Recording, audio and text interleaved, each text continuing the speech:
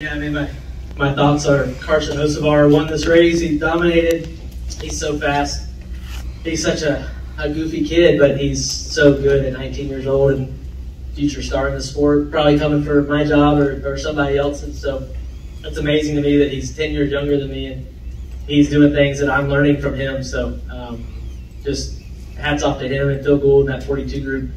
The best part about this, though, is that NASCAR Motorsports probably for the first time ever, I could probably count 2 or 3 other times where we had 2 real chances to win, 2 trucks that things go right could win. There was a few times a few years ago where I thought one of my other teammates could win. So I'm just happy to pick up the smashed watermelon pieces after Carson couldn't win. I'm happy and so proud to pick it up and run with it and win with Worldwide Express, their first win in NASCAR.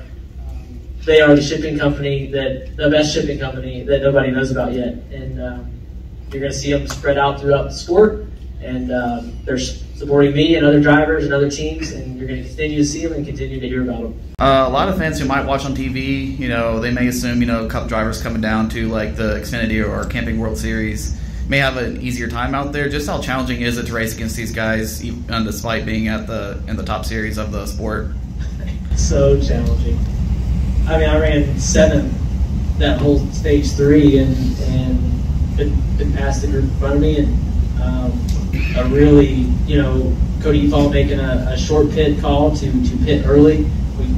We have our #1 pit crew from Trackhouse, so the same guys will pit me on Sunday or pitting me here. Like, awesome pit stop. All the times over the years I've been able to come on and off pit road, I feel like I did a pretty good job.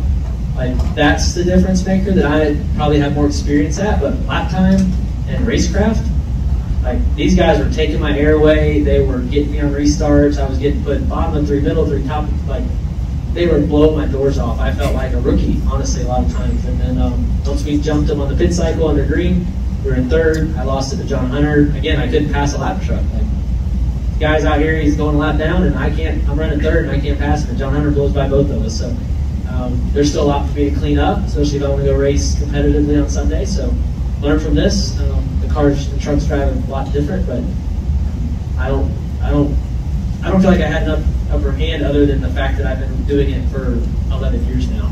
That's you just can't buy experience, and that's why I race as much as I can. This more valuable because you have a good feeling for the rest of the weekend, or because you got to kind of race on the resin and see what it would do? Yeah, race on the track, do a green flag pit stop, run the spray, run the very top, move around, try the bottom on restart. So the new Cup cars are quite a bit different than the trucks, but just making those muscle memory, the movement sharper.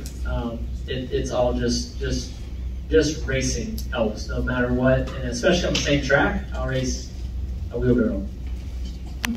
And you mentioned Carson, and he obviously was a little down on himself. He felt like he made a mistake. Preece was pretty down on Hocevar, feeling that maybe he didn't drive with as much respect as he should. I'm just curious kind of how you saw those last few laps, and also, when you're racing in the trucks, what are kind of the expectations? I mean, is there an expectation that guys who are young are going to be making mistakes?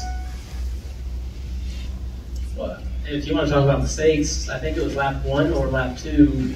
I made a mistake in the turn 1, and I drove in way too deep and bounced up into Carson and hit him on like the first lap. So if we want to talk about mistakes, I was the first one of the entire field probably to do that. So there's no way around it, right? Carson, he made a mistake, but that's part of learning. And if I would have given him the shove in the turn 1 on the second to last restart, he would have won the race, and then Preece would have never even been close. I messed up. I let him down. So that put him in a really bad spot with Preece tight on his door, and Preece knew what he was doing. And I mean, you know what's going to happen whenever when you're racing for the win like this. I can't believe John Hunter in the 98, I think, that we all made it on the final lap. So mistakes were made by all of us. Preece isn't immune to that, but I understand where Preece is coming from. I'd be the same way if I was in his shoes.